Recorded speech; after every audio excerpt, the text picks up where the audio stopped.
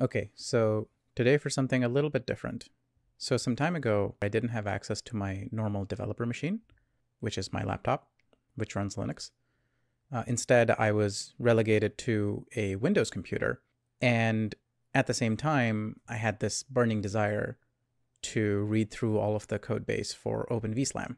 Now, when I do this, I like to do this in my editor because as nice as GitHub is, following functions and just trying to understand the general structure of the code becomes very difficult using just the web interface. So I really like to clone the code, go through it with my editor, and Spacemacs makes this very, very easy. But I was on Windows and I have worked through setting Spacemacs on Windows once before, and it was not a pleasant experience. It's doable. I just didn't want to do it again. I had also heard a lot of good things from my colleagues about this editor from Microsoft called Visual Studio Code. I've used this before, just testing it out, seeing how well it works. I was really curious by the fact that it's an Electron application, but manages to be really efficient and not too resource intensive, which is nice. But at the same time, I installed it. I started sort of looking through the code in it, and I realized that I have been really spoiled by the excellent key bindings in Spacemacs. And here I was back to, using arrow keys and stuff like that. Now I could install a Vim extension, but I found something better, which is built on top of a Vim extension called VSpaceCode. So VSpaceCode, as the tagline reads, are Spacemacs-like key bindings for Visual Studio Code. So you install VSCode Vim, which is a Vim extension, and then on top of that, you just sort of paste these settings and the key bindings. So I just want to go ahead and quickly set this up and go through some of the similarities that it has with Spacemacs and how it could potentially be a decent alternative for people that are intrigued by the nice key bindings in Spacemacs, but maybe don't want to tussle with Emacs, or maybe you're already using VS Code and you're kind of interested in seeing how your workflow could be a little bit more improved and a little bit more keyboard centric. All right, so I'm going to go ahead and launch VS Code here. The installation of VSpaceCode is pretty manual at the moment. The only real less manual piece of it is installing VS Code Vim. So let's go ahead and do that. In VS Code, installing an extension is as easy as pressing Control-Shift-P and then typing install. And that gives you the option to install extensions. If you hit enter there, it takes you to a search bar. At this search bar, we can search for VS Code Vim and then just hit install.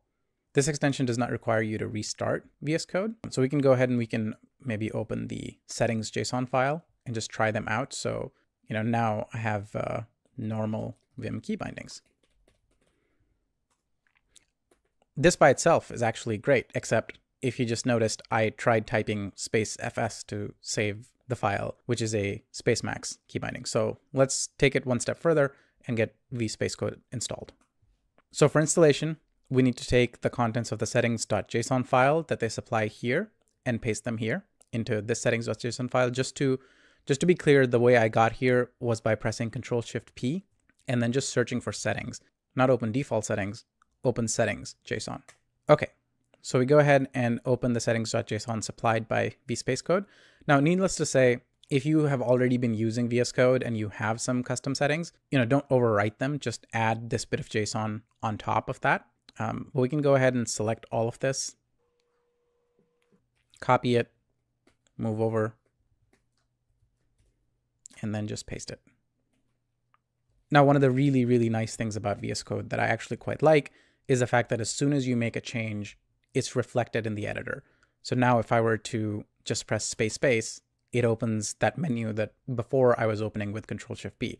And here, they've translated what the MetaX menu would be to a VS Code user, and that's this menu. So it's really nice. So this was step one of installing VSpaceCode. Step two is optional, but highly, highly recommended. And that allows you to get the Control-H, Control-J, Control-K, and Control-L bindings in navigating some menus. So if I go back to VS Code and press space, it opens this menu, but I can't really use Control-J, Control-K to go through it. Instead, it just opens some other window that was mapped to Control-J. This is not what I want. I want to be able to go through the menu without having to go to the arrow keys. That's one of the biggest advantages of the Spacemacs key bindings, is that your hands stay on the home row as much as possible. So to emulate that, we need to take an additional set of key bindings and put them specifically in the keybindings.json file. So if you open the keybindings.json file supplied by the folks that wrote VSpaceCode, just go ahead and copy the meat of this list.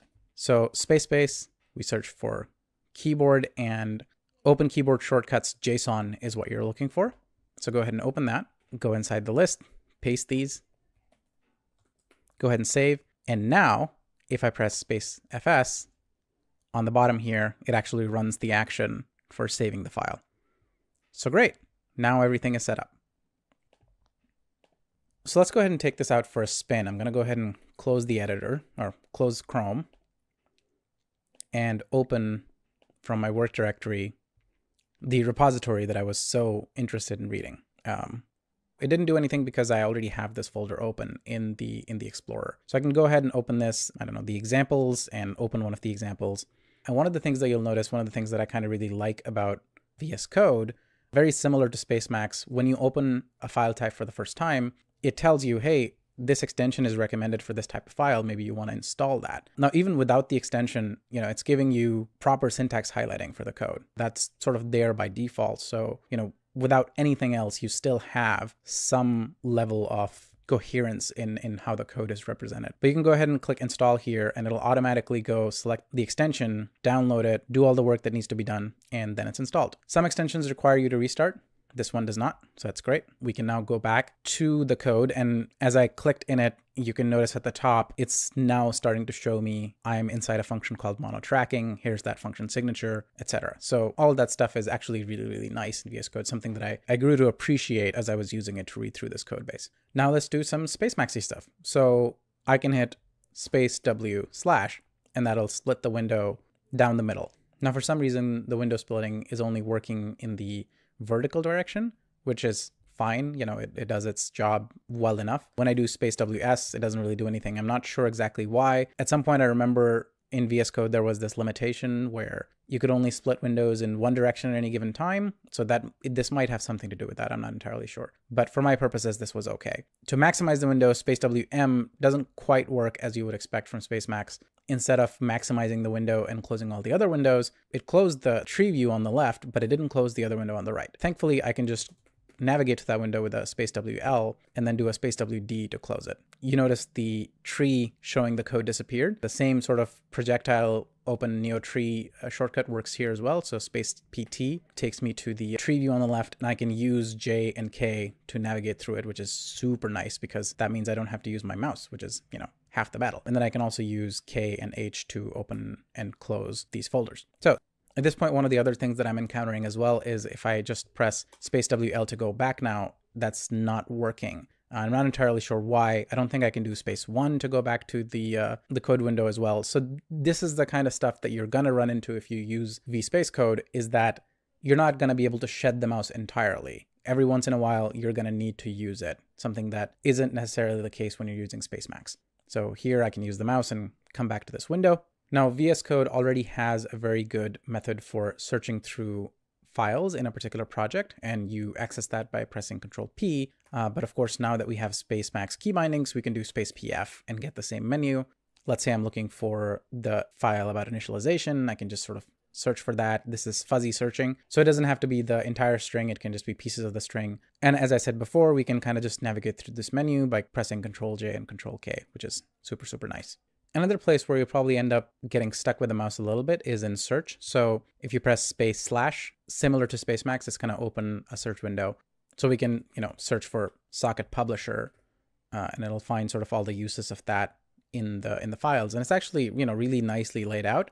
I don't like that it's just a column and not something on the bottom. So, a lot of the text gets truncated, but it's serviceable. And you can click on any one of these examples to go to that particular file in that particular location. But if you hadn't clicked out of this dialog, you're kind of stuck now because, you can't use space W or anything. And as far as I know, pressing escape doesn't really help because the cursor stays in that dialog box. So now again, you're stuck having to use the mouse to come back. So, this kind of stuff will happen, but maybe you're okay with that, and some of the other niceties that are in VS Code appeal to you. You could be very happy with this extension in that situation. So yeah, that's VSpaceCode. It's a surprisingly functional extension that does a very good job of replicating the Spacemacs experience, mostly.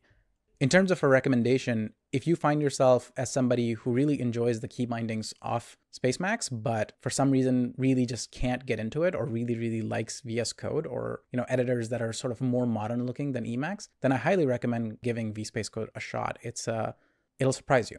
All right, and that's all I got for today. Thank you very much for watching this video. If you learned something new or like watching my videos, please consider subscribing if you haven't already.